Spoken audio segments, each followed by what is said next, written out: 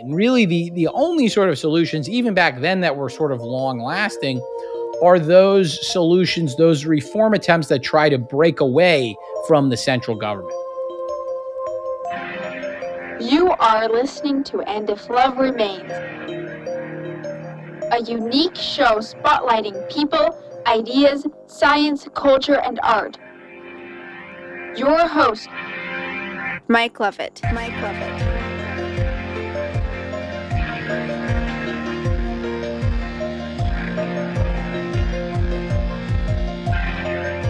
Hi, and welcome to And If Love Remains. I'm your host, Mike Levitt, and I am very happy to have on the line today Dr. Patrick Newman. Dr. Newman is a fellow at the Mises Institute. He is also assistant professor of economics at Florida Southern College and a fellow of its Center for Free Enterprise. He completed his PhD in economics at George Mason University. His primary research interests include Austrian economics, monetary theory, and late 19th and early 20th century American economic history.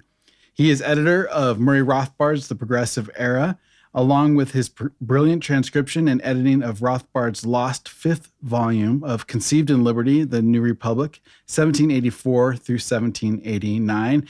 And he is the author of a new book, Cronyism, Liberty versus Power in Early America, 1607 to 1849, which we're going to spend a lot of time talking about. Very exciting book.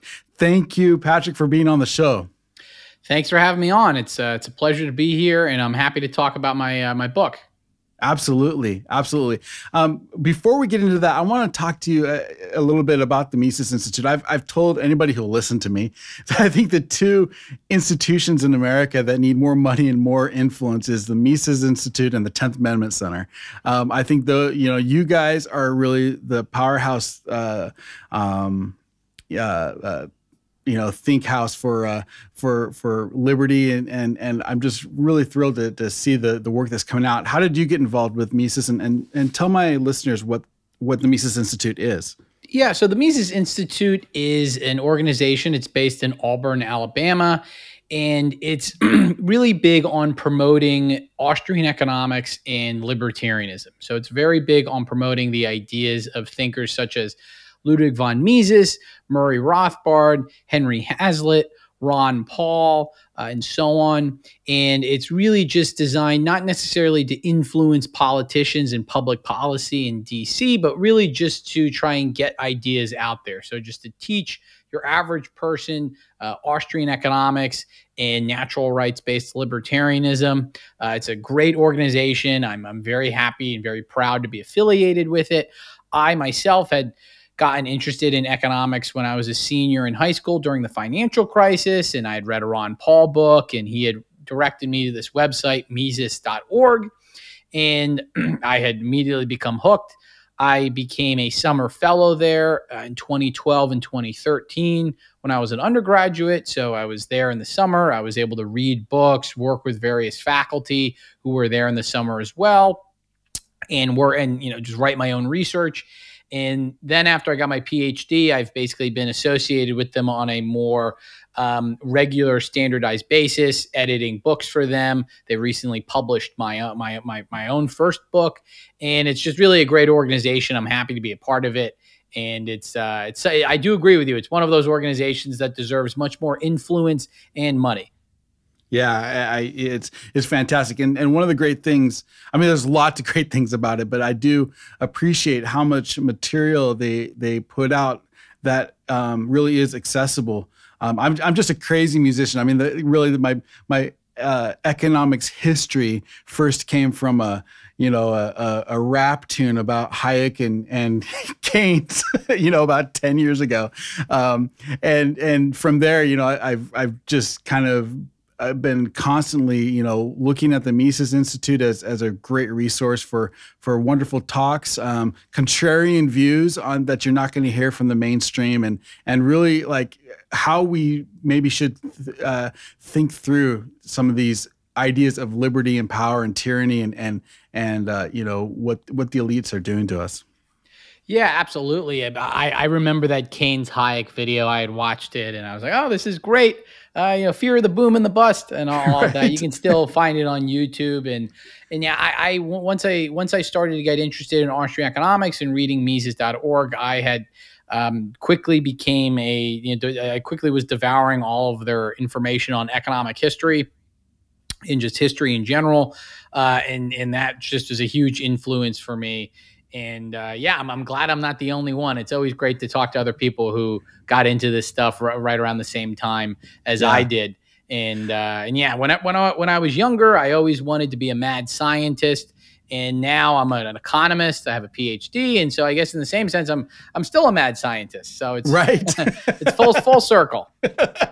Now, what about Murray Rothbard is such a I mean, you've made yourself into one of the foremost experts on Murray Rothbard.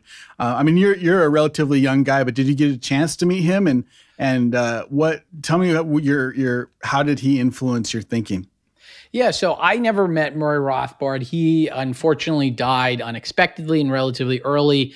He was about 67, so he died in early 1995.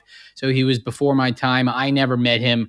I've sometimes referred to him as the mentor I've never met because I've been very influenced by his books, his articles, his audio recordings. I have the privilege of working in the Rothbard archives at the Mises Institute. So this houses all of his letters and his personal correspondence and rough drafts and all sorts of other stuff. And it's an absolute pleasure to be in there. I feel as though I'm a kid in a candy store when I'm in there, just simply because you get access to various documents that no one has seen, and this is just new information that you can help publish and et cetera.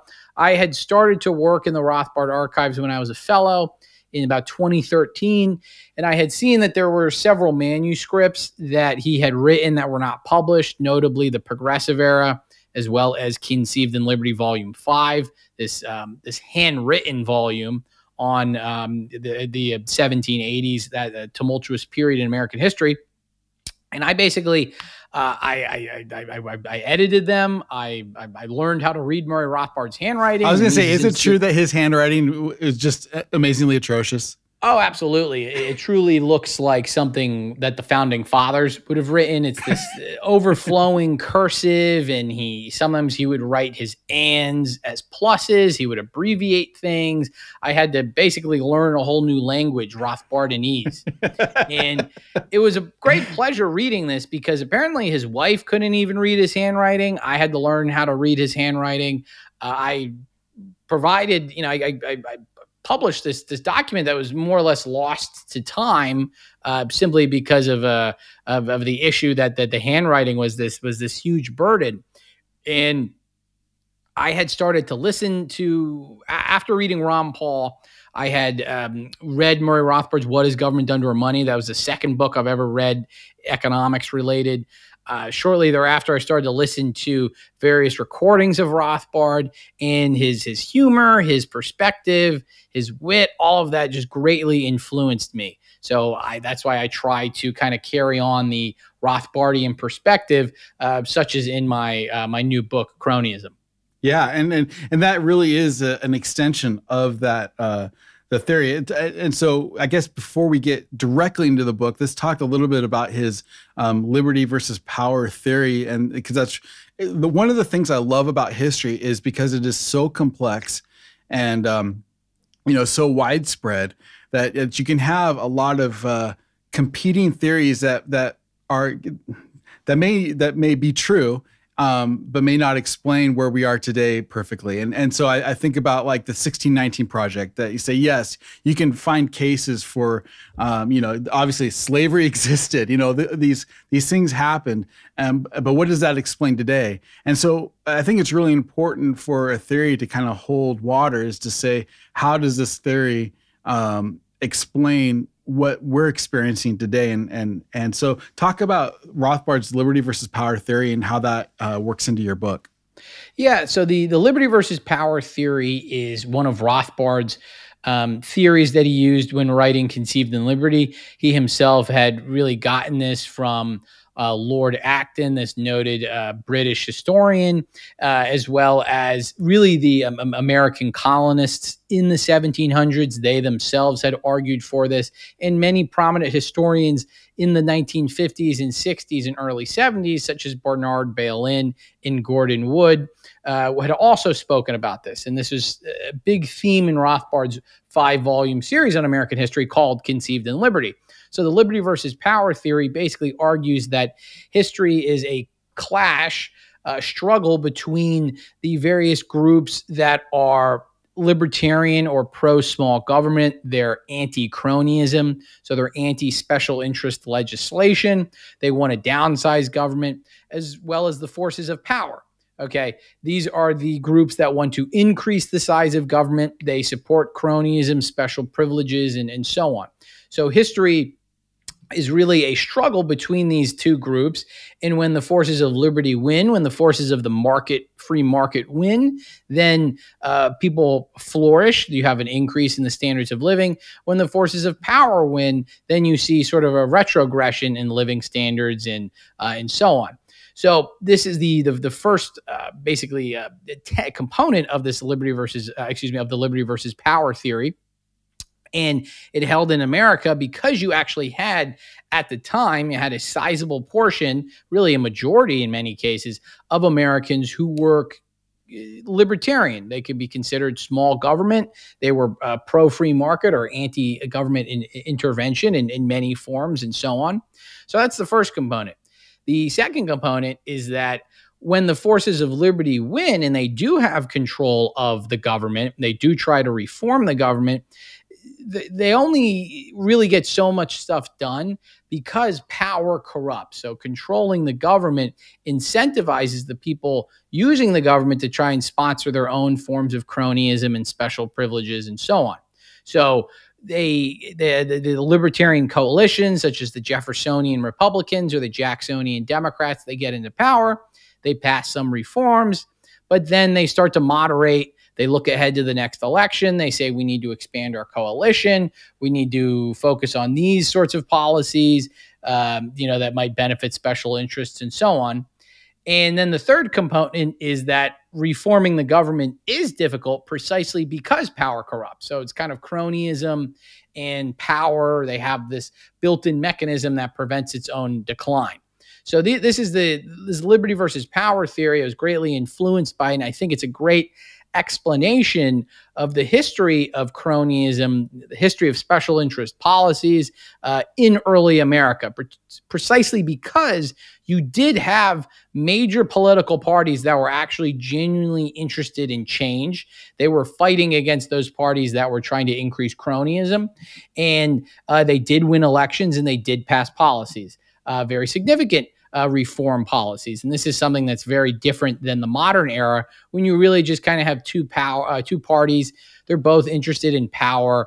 They disagree with each other only for sort of partisan reasons. They're both kind of crony in varying degrees, but it wasn't always the case. Early American history was much different.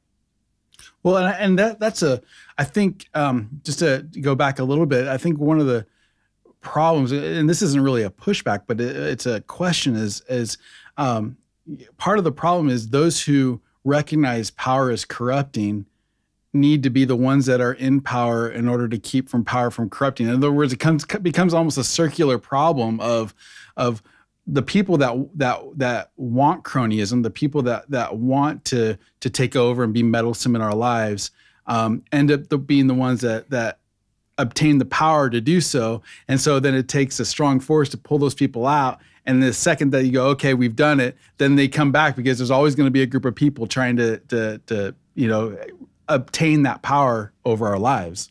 Yeah, absolutely. And this is sort of the paradox in that it's really hard to reform the government, precisely because you're always going to see this pressure to increase cronyism within a government structure or within the nation's capital, such as Washington, D.C.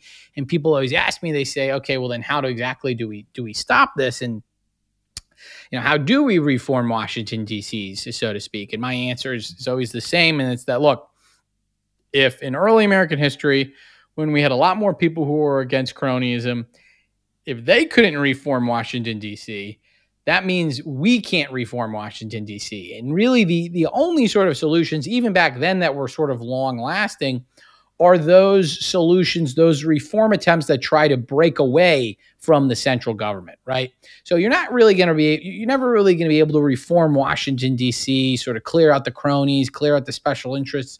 All you can do is just try to take power away from them by simply shifting power to the state and local level, supporting movements like nullification and secession, which we've increasingly seen not only in America, but around the world, with Catalonia, Kurdistan, Brexit, etc. And while you're still going to obviously have cronyism at the state and local level, it will be less than at the federal level, precisely because a lot of cronyism at the state and local level is always arguing over how to get more money from the federal government. So this is the struggle. It's the unfortunate reality, but I think it is the reality, is that you can't reform Washington, D.C. You're not going to be able to just have a libertarian presidential candidate is going to win, and then in just one foul swoop, it's all going to go away. It's really about trying to disassociate yourself from that central government agency. Right on. That's great. Well, going to your books, this is actually from chapter. It's really fascinating to me how you say first of all, cronyism. Everybody hates cronyism. Like, you hear the word and you get a bad taste in your mouth. And yet it is like the constant thing, as you point out from the beginning, that history kind of, there's this undertow of cronyism throughout it. And I just love little quotes like this from your book. This is from chapter 1. In 1606, James chartered the North Virginia Company and the South Virginia Company, named after the Virgin Queen. Each grants to unappropriated lands. James gifted the North Virginia Company, soon called the Plymouth Company, the area from modern New York to Maine, while he granted the South Virginia Company, soon called the Virginia Company, a tract from modern North Carolina to Virginia. In 1609, James egregiously extended ownership of the latter from sea to sea to the other end of the continent. In addition, he assigned the lands between companies to the first claimant. But when the Dutch later settled the land, England confiscated it through war. And to me, that's just such a, in one paragraph, it kind of puts together, here's a guy who is, by fiat, just saying, you have this and you have this, and if anybody gets in your way, we're just going to take it from them. And that's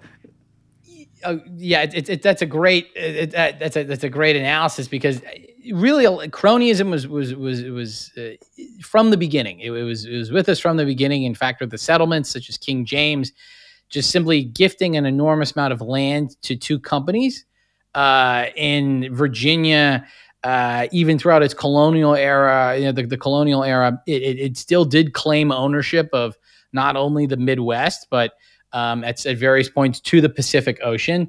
And this is just a ridiculous sort of privilege that, one, makes no sense from an economic or really legal basis, but it's just backed by a government force. And this is something that repeatedly happened not only in the past, but also in the present. And it's really important to kind of expose it for what it is. It's not some sort of grandiose thing designed to benefit the public and all of that. It's really just when you're in power, you got to spread the loot. So, you give it to your favorite supporters. That happens in the past and it happens in the present all the time. Well, and we see that. I mean, we could talk about the loot being spread by the by the pandemic that we've been experiencing the last few years. But there's actually a more, I just heard about this case yesterday where a group of employees at a hospital in Wisconsin wanted to move to another hospital. They got a better offer. They went to the first hospital and said, "Oh, can you match it?" The first hospital said no. So they all quit to go to the second hospital. And what did the first hospital do? They went right to a judge and got a TRO to keep them from moving to the other hospital. So a government judge is telling in an at-will state employees that they can't move from one hospital to another for, to make more money. Wow. Yeah, that's a great illustration of cronyism in action. And, And it just shows you how much businesses and other groups will use the government in order to accomplish their aims. And really, the name of the game is to obtain some sort of monopoly or restricted competition. In most businesses on the free market, you can't obtain a monopoly. It's very hard to, due to external and internal pressure of new competition and internal cheating. But with the government, you can create all these little monopolies, preventing consumers from getting other products or workers from moving around. And a lot of people blame it on capitalism, but it's really just due to cronyism. Yeah. Yeah. In fact, a lot of people, I think, make the mistake of calling cronyism crony capitalism, as if, there was that was a part of the, there's capitalism, and then underneath capitalism, there's crony capitalism. Like, that's a part of it.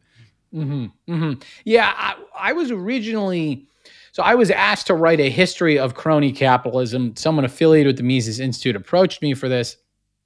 And after much deliberation, I decided not to use the word capitalism and instead to use the word cronyism, for precisely the reasons you mentioned, that a lot of times when it's called crony capitalism, it's a subtle indictment of capitalism, which you can just basically define as the free market and voluntary exchange. And I think capitalism is actually the antithesis of cronyism. So it's not that it's sort of a system of capitalism that is screwing people. It's the capitalist elements of that system that's actually reducing the cronyism. So cronyism is its own separate system, and it's not directly linked with capitalism per se. The other reason why I wanted to just use the word cronyism is there's just an intense amount of political cronyism regarding elections, or politicians and bureaucrats staying in power and trying to screw their own competitors. That's somewhat conceptually distinct from the market economy. So that's why I prefer to use the word cronyism. It's just its own system, and capitalism is separate from it. I appreciate that, because I think that's a fact. It's a completely separate. I remember years ago, I think this is before the crisis. I was listening to Glenn Beck on the radio, and he was talking about a billionaire as he was flying over Texas, and the billionaire was explaining to him all the tracts of land that he had bought and how everything was going to be laid out, and he said, look, and the highway is going to come right through here, and so all of this land right here is going to be worth millions, and it's going to go up in value. It's an incredible opportunity. And Glenn Beck, almost as a passing statement, said, and I realized this is how the billionaires get to be billionaires, because they know. And I had a similar thought, but my other thought was, well, yeah, and it's a lot easier to pay off a politician to have the road go through there than to try to build up the road yourself. That's from an economics perspective for the guy. Let's use cronyism as long as it works. Yeah, absolutely. And this is something that a lot of people don't understand, and I try and emphasize in my own book. It's true, as you mentioned, now as well as in early American history. A lot of people make their money through the government by engaging in various sorts of land speculation or speculation in financial securities. So they're able to lobby the government to build a road through a district, which is going to enormously increase property values, or to get some sort of land grant or other subsidies. In my own book, I talk about one of the reasons why, the main reason, it's sort of a full story. I find it so fascinating, but the main reason why our nation's capital, Washington, D.C., is located where it is because Washington wanted his capital, or wanted the capital. He was given the power to choose where the capital would be, along the Potomac River, or along this narrowly defined boundary.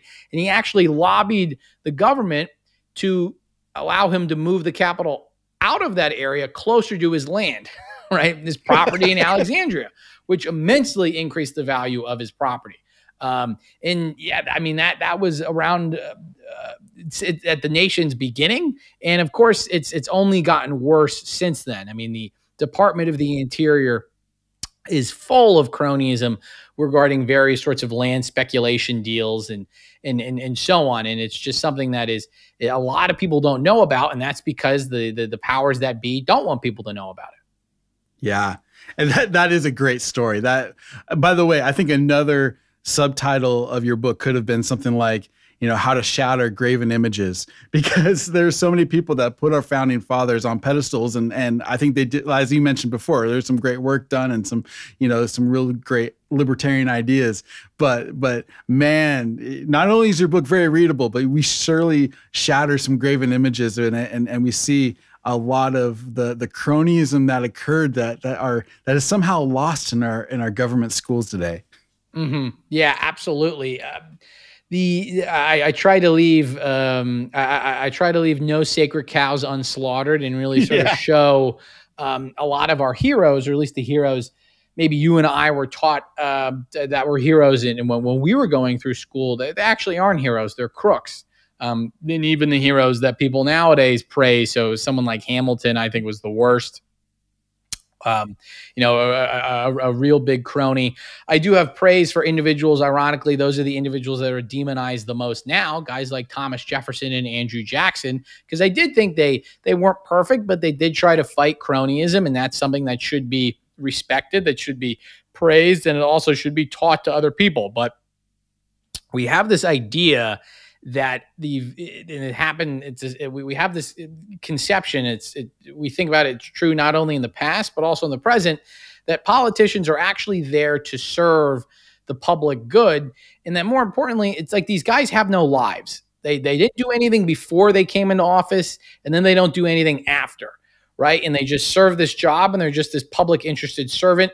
We don't look at, okay, what were their financial dealings? What were their business connections and all sorts of other stuff like that? Because once we do that and we see, okay, so-and-so engaged in a lot of land speculation, or so-and-so had married the daughter of a prominent businessman, blah, blah, blah, blah, blah. It makes the picture a lot clearer, because then we realize that, okay, maybe these people aren't actually interested in promoting the public welfare. Maybe they're just interested in promoting their own financial well-being. Yeah. Well, and there's one specific villain I want you to touch on, because it's somebody that I had never heard of, and I don't think most people have heard of, and that's Robert Morris. Is that his name? Yep, Robert Morris. Robert Morris, and he is an amazing cat, I'll tell you. Yeah. Tell us a little bit about Robert Morris and his influence with the founding. Yeah, absolutely. So Robert Morris was a very wealthy Philadelphia merchant. So at the time of the Revolutionary War, Philadelphia was really the financial capital of the United States. New York City had not really gotten there yet. It really took until the mid 1800s, 1830s, 1840s, so to speak. He was a wealthy Philadelphia merchant, and he had enormous control over the financing of the Revolutionary War. So once it was decided not to engage upon some sort of guerrilla warfare, but actually some sort of conventional military warfare, well, that means you have to have the Continental Congress hire various firms to produce the relevant goods, the military products, procure all the supplies. There's a lot of war contracts involved. And Robert Morris was in charge of the committees that were in charge of dispersing these contracts. And of course, he sent many of the government's orders to his own firm, Willing and Morris. He was very interested in debt speculation, so buying up debt at very depreciated rates, and then lobbying the respective federal and state governments to redeem them at par, making him a lot of money. He had pushed for our nation's first central bank, really the proto-central bank. It was the Bank of North America. He was kind of the intellectual father of Alexander Hamilton. And he had actually recommended Hamilton for the Secretary of the Treasury job. A lot of Hamilton's policies in the 1790s benefited Robert Morris and his various associates. So Robert Morris was an extremely wealthy individual. He was extremely prominent in our nation's sort of fiscal and monetary affairs. And it should come as no surprise that he was also a senator from Pennsylvania, right? Which again shows you the government business partnership. And so Robert Morris is a fascinating individual. Not enough people know about him, but he was in many ways America's first crony. Yeah, for sure. And it is fascinating to see. In fact, I have a question, and then I want to go back. But what do you suspect, and what do you think would have happened? Let me ask you this way, because one of the options that the colonials had were to just default on the debt, and I was taught that one of the great parts of the Constitution was that it kept our the credit standing in the world for America. And it made us immediately a big player on the world stage. But there is an argument you talk about in your book of just defaulting on the debts. What would have happened, do you suspect would have happened if maybe the Articles of Confederation were kept in place, we defaulted on the debts? What happens next? So that would have tremendously. So one, a lot of people don't necessarily know this, is that, so one, when they do understand the debt, they know that, okay, we paid during the war, we financed the war by basically printing money and also giving out securities so that we would pay in the future. We didn't have the power to tax, the Articles of Confederation. And it was like, okay, we try and get that taxing power in the future. So we would pay soldiers and merchants with debt securities, et cetera. So when a lot of people think, they hear the suggestion that, if we default on the debt, this would hurt the people who own the securities, these poor farmers, these poor soldiers, merchants, these people who had risked life and limb, so our countries could be independent, et cetera.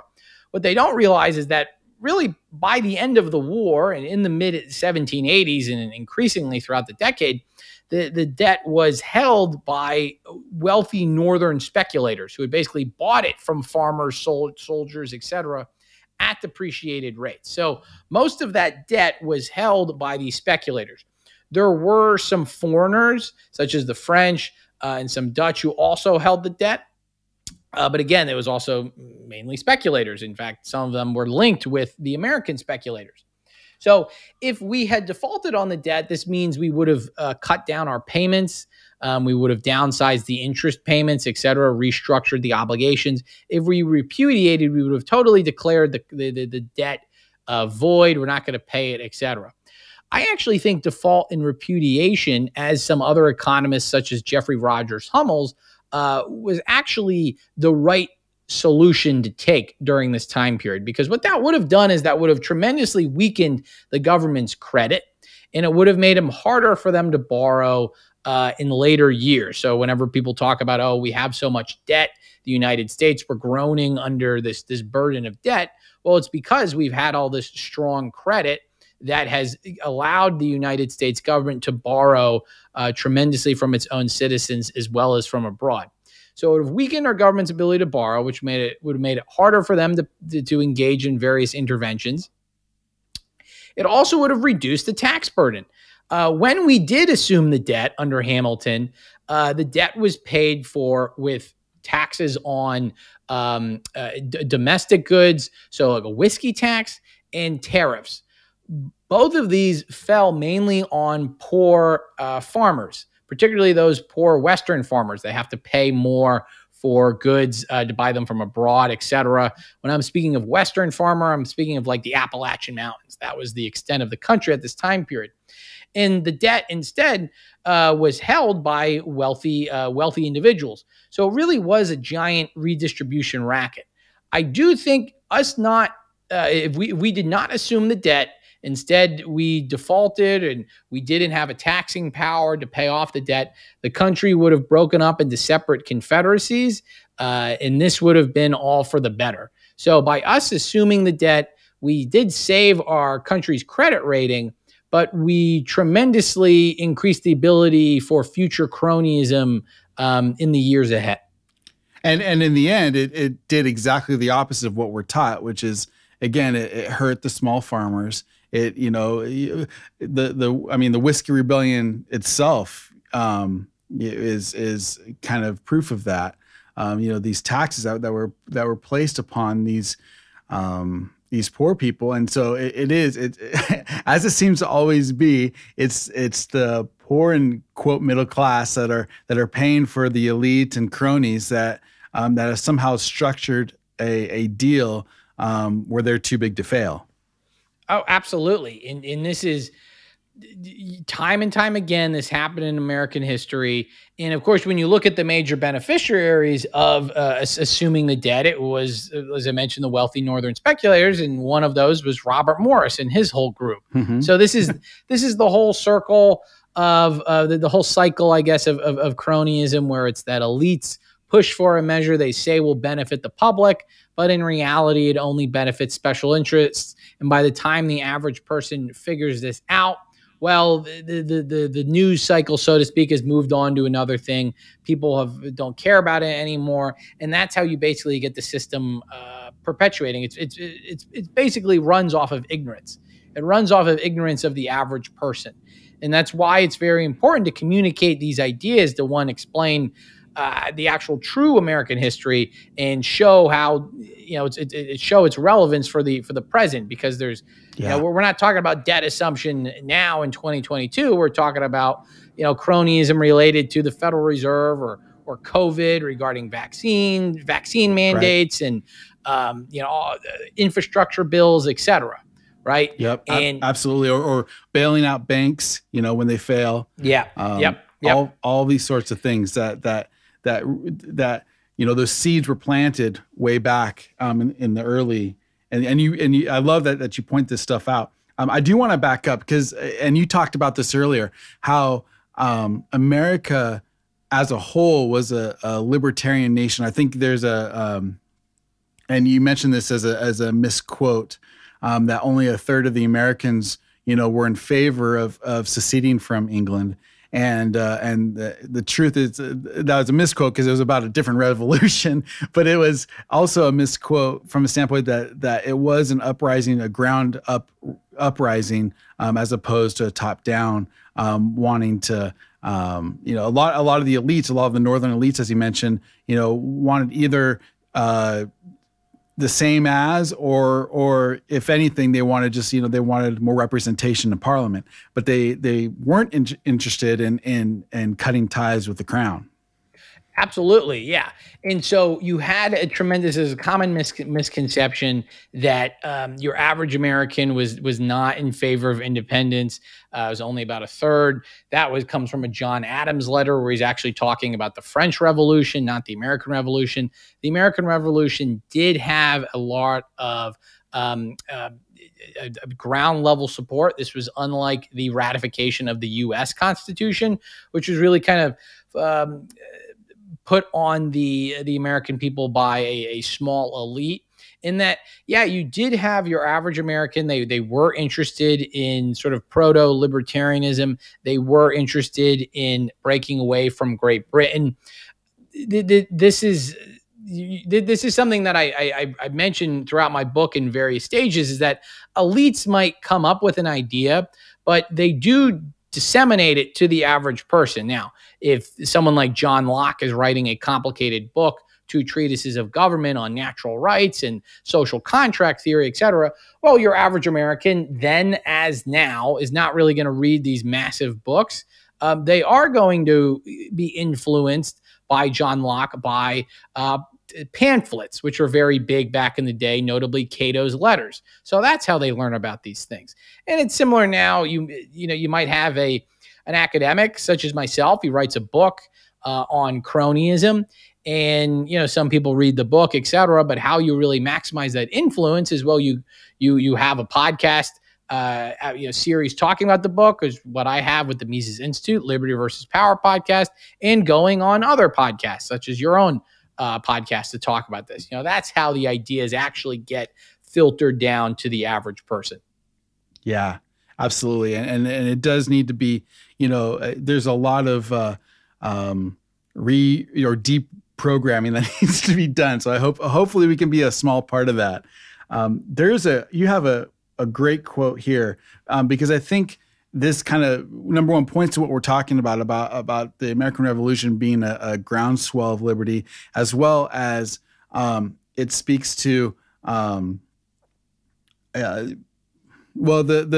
things that the cronies had to fight against. There's a I think this is from chapter 2. I'm not sure, but it says the most prominent example of the new state policy. Oh, sorry.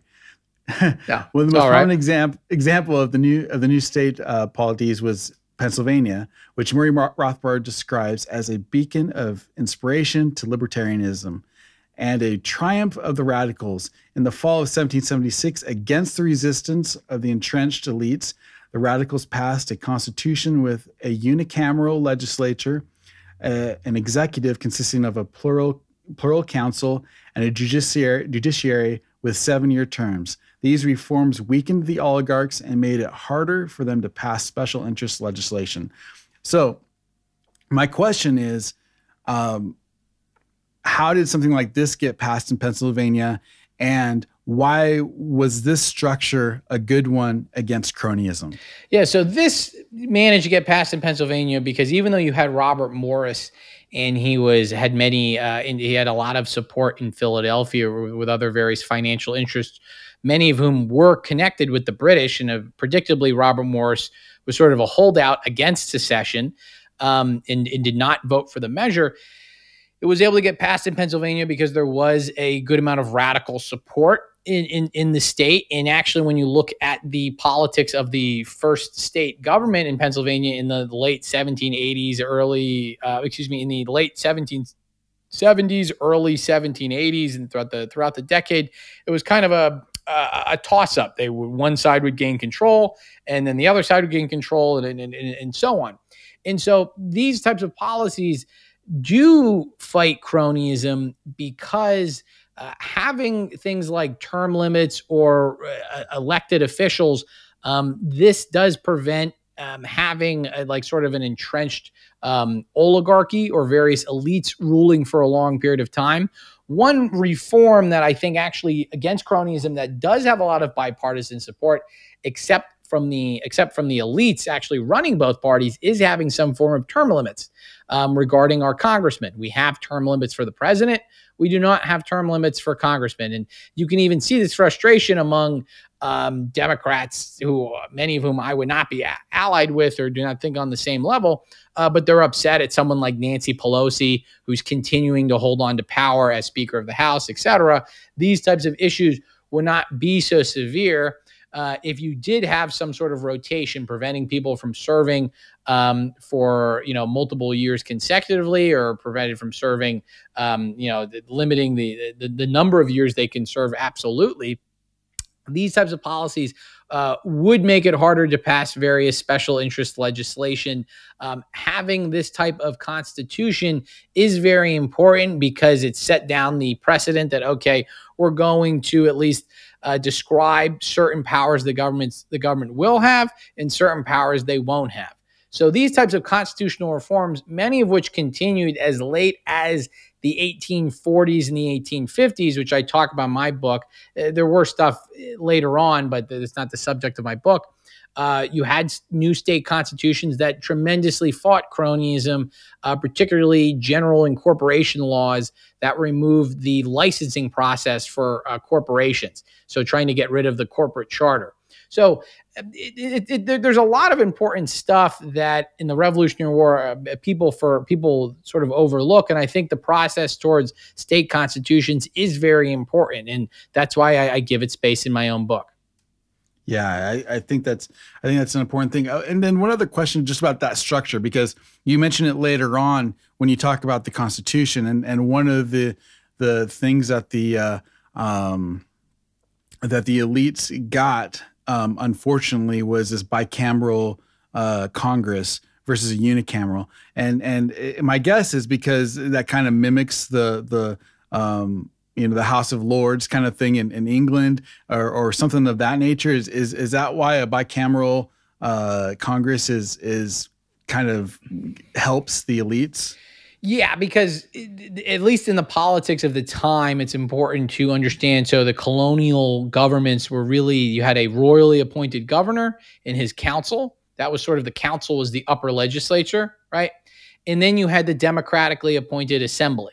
So democracy at this time period, although I think democracy has a lot of problems, especially in its modern form, democracy in providing more representation, providing more suffrage, making more positions electable, those were tremendous attacks on cronyism because they at least took power away from the elites and they made the politicians more, they had to be responsible and serve the wishes of the people. So having frequent elections, this was actually a good thing back in the day because it meant that you wouldn't see someone just stay in power for a long period of time and then use this to reward their favorite supporters and so on.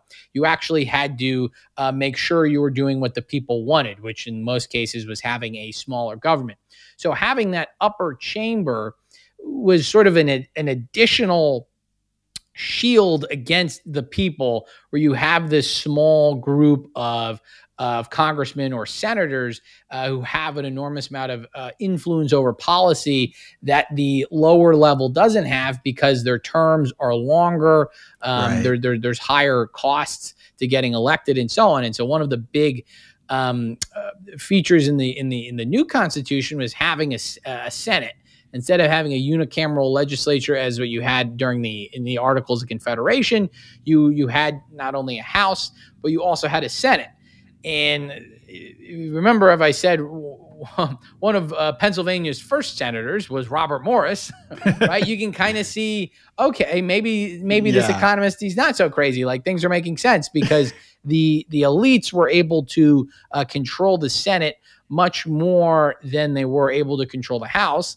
And there's a lot less senators. We can see this now. Senators have enormous influence, right? Especially now where the Senate is evenly divided, and the Biden administration, the Democrats, they only have 50 senators. A couple senators have an incredible amount of influence over legislation, right, which means they're going to get a lot of donations from both sides, and they can play them off each other. And of course, that means they can use it to benefit themselves and enrich themselves at the public's expense. It's fascinating to see the net worths of these senators just climb on a government salary. It's amazing. Yeah, absolutely. There's a great example is Senator Nelson Aldrich, who's a prominent senator in Rhode Island in the late 19th and early 20th centuries. He started off as a modest grocer. And by the end, when he retired around 1910, he retired a millionaire. And you're like, wow, wonder what's going on there. And of course, what you find out is that Senator Nelson Aldrich, he had his daughter marry the son of John D. Rockefeller. You're like, oh, okay. That's a pretty good marriage, a nice sweetener for the retirement account. And yeah, this stuff happens all of the time. You see it even in our own modern political landscape. Senator Mitch McConnell is a big prominent senator in the Republican Party. He's married to Elena Chow, who is connected with very large Chinese shipping firms. She's in the family of a large wealthy family that owns a lot of prominent shipping companies in China. So when you see that, you go like, okay, the interests become a little clearer. You always have to look at who these people are related to, where these people worked, and so on. And for senators, it's no different. Senators, you make a lot of money, and you make even more money when you retire because everyone wants to get your opinion. They're going to hire you on the no-show job. They're going to hire your kids on a no-show job, et cetera. And you can retire quite wealthy. Yeah, absolutely. If you have time, I want to talk about two more characters in your book, and folks, we have barely touched the surface of this book. Again, I'm talking to Dr. Patrick Newman. We're talking about his book, Cronyism, Liberty versus Power in Early America, 1607 to 1849. You can get it at Amazon. But I want to talk about two more characters if you've got time. And the first one is kind of a hero in the early part of your book. And that's Patrick Henry. And I want to talk to you a little bit about his influence talk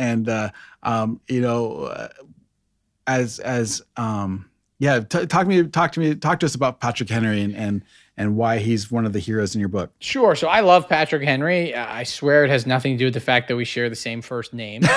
And Patrick Henry, he was against cronyism. He was a great proponent of secession. He was a great opponent of the U.S. Constitution. So fighting against the cronyism in the U.S. Constitution. He was someone who had supported states' rights, supported small government. He was suspicious of centralized power. And I think he's someone who gets overlooked now, but he's someone who deserves his place in history, especially because in the 1790s, he was really the two most famous Americans. A lot of people don't know this. Everyone would think, yeah, George Washington, he's number one. Patrick Henry was number two. But throughout the Revolutionary War, throughout the 1780s, and even a little bit in the 1790s, Patrick Henry was always fighting against these big additions or exacerbations of government power. So he was kind of the Ron Paul of his age, wasn't he? In many ways, yeah, and he did influence Jefferson, though Jefferson didn't give him much credit for it. He didn't give much credit to him. Excuse me. But yeah, he was kind of a Ron Paul of his age. It was the old "give me liberty or give me death," all that good stuff. And yeah, I think he was someone who gets overlooked now, and I think that's it's very tragic. Yeah. The other character I want to mention is kind of in some ways I don't know what's the word, maybe a warning. and that's Thomas Jefferson. In some ways I think of Thomas Jefferson, and obviously, he's way smarter, more principled, more everything good than a Donald Trump. But here's the what I want to say about that is he's a guy that had, amazing expectations. And then I want to talk about what happened and how he fell into cronyism. And I feel the same thing with Donald Trump, where he talks a great game and says all kinds of great things, but at the end of the day, you get more of the same. So talk to me about Thomas Jefferson. Yeah, so Thomas Jefferson, a great libertarian idealist. He's great with rhetoric. He genuinely, or not rhetoric. He's great with ideology. That'd be more accurate, way of describing it. He did want to secede from Great Britain. Of course, he writes the Declaration of Independence. He wanted to fight. He did fight Hamilton's cronyism. He had various proposals to downsize the government in the 1790s, weaken the Bank of the United States, our first central bank, get rid of various taxes, weaken the Treasury, even push for an amendment that would weaken the government's ability to borrow, right? Which would, in Thomas Jefferson's mind, prevent it from engaging in various destructive foreign wars, many of which benefited various commercial interests and so on. And he's got all this great rhetoric. But when he becomes president, he really kind of drops the ball. And he just wasn't that good of a leader. He does moderate. Power does corrupt him. He passes some good reforms at the beginning of his administration in his first term, but his second term, especially with the Louisiana Purchase, it really just goes downhill. And some people could say there are parallels between him and Donald Trump. I think there are more parallels between Andrew Jackson and Donald Trump. But it's a great illustration of Thomas Jefferson's career is a great illustration of how power corrupts even the best and most well-intentioned reformers into moderation and outright cronyism. Right. That's that's what I'm. In fact, and we're running out of time, but I do want to touch on Andrew Jackson because he is a great part of this book. So quickly, maybe make that comparison to Trump and Andrew Jackson, and talk to me about let's go there. Yeah, so Andrew Jackson, I would say there are similarities between him and Trump. They both were sort of populists. They were fighting against corruption and cronyism. Donald Trump's his campaign slogan, "Drain the Swamp," was in many ways similar to what Andrew Jackson was trying to do, fight DC cronyism. Andrew Jackson had supported a vigorous sort of executive to get stuff done. That was kind of what Donald Trump was trying to do. Andrew Jackson was in favor of rotating out federal officials, so trying to get rid of this entrenched bureaucracy known by its proponents as the civil service, in favor of rotation in office, trying to practice the old anti-federalist principle of rotation in office and term limits. Donald Trump, in many ways, was similar. He was constantly rotating out officials. He also had his own separate cabinet. It wasn't his actual cabinet. It was kind of like a kitchen cabinet of informal advisors. Trump had this Andrew Jackson had this. I think there's a lot of similarities. Andrew Jackson did go on to win an election, his re-election. Donald Trump, unfortunately, I guess his re-election turned out to be more like Martin Van Buren's. But there are a lot of similarities between Trump and Jackson. Their policies might have been different, but they both were responding to sort of popular outrage against how the current system worked. Right. They were definitely men of the people. They were men that were speaking to the unheard, as we might say today. Mm-hmm. So that's, one last question for you, Patrick. And again, I really appreciate you taking the time to be on. What, as you were researching this book, what was maybe the biggest surprise or something that you found interesting that you didn't know before that you thought, wow, this is wild.